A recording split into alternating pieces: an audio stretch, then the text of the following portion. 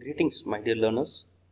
I welcome you all to this course, Engineering Geology. In this module, I will be giving you a brief introduction to Engineering Geology, and we will be going through the various contents in the syllabus.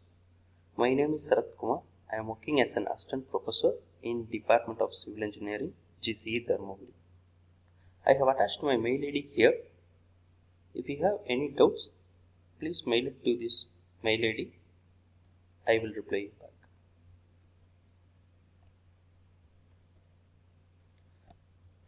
So first we will be learning what is basic geology. Geology, the word comes from Greek word geo means earth and logos means discourse or study. So geology is nothing but study of earth. In this we will be learning how earth was formed, what earth is made up of, and how earth changes. It is not a basic science like mathematics, physics or chemistry, but we will be applying these basic sciences to study about earth. So how engineering geology differs from basic geology? In engineering geology, we will be applying all the basic concepts in basic geology for a safe and economic design and construction of civil engineering projects. The main objective of engineering geology are twofold. First, it enables a civil engineer to have a basic idea of geological considerations in the construction site where civil engineering works are happening. Also, it enables a geologist to give a precise information of geological aspects of civil engineering sites, which will help the civil engineer to have a proper judgment in safe and economic design and construction of civil engineering project. The scope of engineering geology is large. As you can see in the figure, it deals with minerals, rock mechanics, hazards, groundwater, geophysics, petroleum, environment.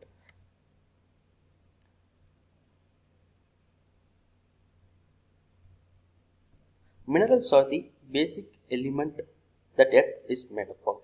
Minerals form the ore for various metals like aluminum, copper, steel, etc. Group of minerals combine to form a rock. Rock mechanics deals with various types of rocks and how it is formed. What are the various properties of rocks? How to distinguish between rocks? Groundwater is the main source of drinking water. We can locate the groundwater resources using geophysical methods. In engineering geology, we also deals with hazards. Hazards like earthquake, tsunami, landslides. In this, we will be learning about how to mitigate, how to reduce the adverse effects of hazards.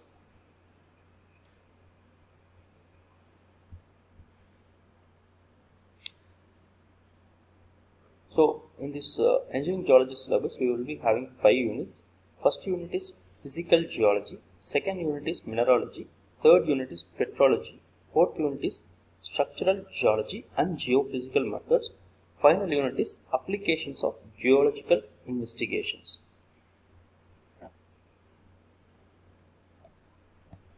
So, unit 1 is physical geology. In that, we will be studying geology in civil engineering, branches of geology, structure of earth and its composition, weathering of rocks and scale of weathering, soils, landforms and process associated with various natural agents like river, wind, groundwater, sea, and its relevance to civil engineering. In final, we will be studying about plate tectonics, earthquakes and seismic zones in India. So, in general, physical geology deals with structure of earth and its composition and how the earth is continuously modifying over a period of time by various agents like river, wind, groundwater and sea.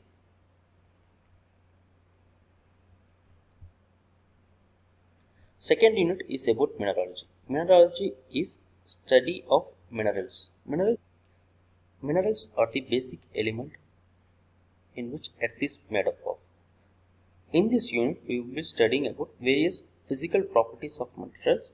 Once you know the physical properties of minerals, you can differentiate between various minerals, and in brief, we will be studying about common type of minerals like quartz group, feldspar group, pyroxene. In pyroxene, we will be studying about hypersthene and augite. Amphibole group. In amphibole, we will be studying about hornblende, mica group, muscovite and biotite. And the most common used minerals in civil engineering field: calcite, gypsum and clay minerals. So third unit is petrology, means study of rocks. A group of minerals combined together to form rocks. In this unit, we will be studying about classification. We will see how igneous, sedimentary, metamorphic rocks are formed, what are these properties of these rocks, and also we will be learning what are the tests available, what are the engineering properties of rocks, and we will be seeing description, occurrence, engineering properties, distribution and uses of various types of rocks. For igneous rocks, we will be studying granite, dolerite and basalt. For sedimentary rocks, we will be studying sandstone, limestone, laterite and shale. And finally, for metamorphic rocks, we will be studying quartzite, marble, slate, gneiss and schist. So fourth unit is structural geology and geophysical methods. As we all know, Earth's top layer is made up of rocks. It will be subjected to plate movements. So once the plate moves, the rocks undergoes certain deformations, and over a period of time, new formations are formed. New formations like faults joints are formed. So in this unit, we will be studying about geological maps, attitude of beds, study of structures like faults, joints and its relevance to civil engineering. In this unit, we will also be studying about geophysical methods like and electrical methods for subsurface investigations.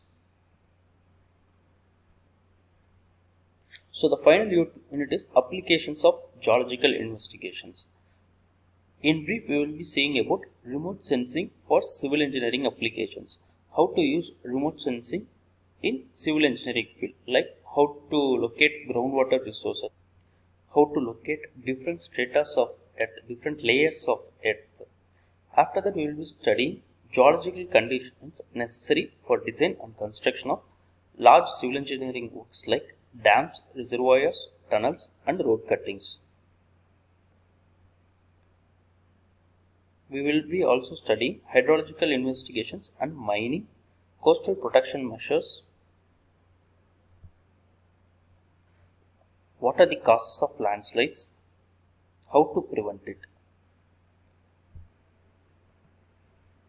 The textbooks and references you can go through is Varghese, PC, Engineering Geology for Civil Engineering,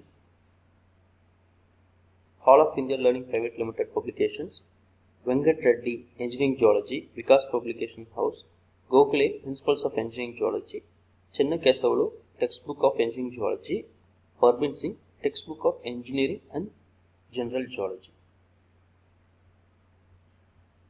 So at the end of this course, after going through all these units, the student will be able to understand the importance of geological knowledge such as earth, earthquake, volcanism and the actions of various geological agencies.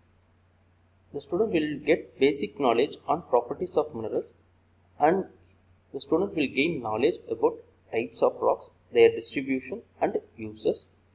The student will be able to understand the methods of study on geological structure, and finally will understand the application of geological investigation in projects such as dams, tunnels, bridges, roads, airport and harbor. Thank you.